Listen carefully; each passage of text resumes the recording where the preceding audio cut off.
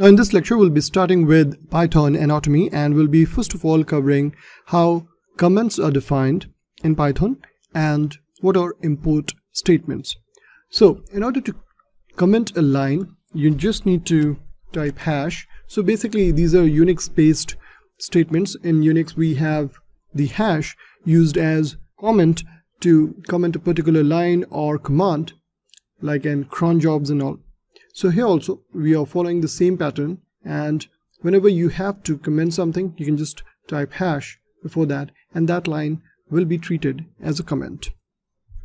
Now you might come across certain comments which are at the top of the page with this signature. That is, the file will have this statement at the beginning of the file, and these will be the two characters that will appear first.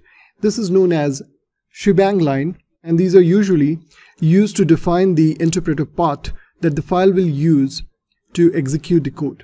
But here we don't need it. Was just interested in giving you the detail about different types of comments that you may come across, but the standard is this one, hash, and that comment set. Now next we will be covering import statement. Now whenever you have to import some modules from Python, or you have to create your own and then import it in some other file, you make use of import statement. So we say import and then the name of the module which you want to import. For instance, over here we'll say platform. Now platform is the basic module that comes with Python, and one can make use of this platform module to get the Python version that is installed.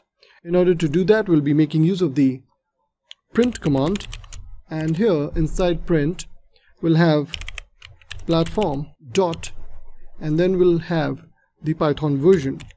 So here you can see the IntelliSense is giving me the Python version link.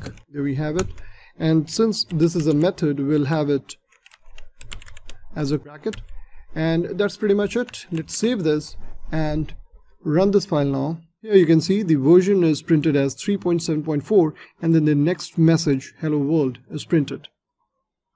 So we can have multiple modules imported using the single import command, or we can have multiple imports for specific modules that we want to import in our Python script. On the next one, we'll be taking a look at expressions and statements in Python.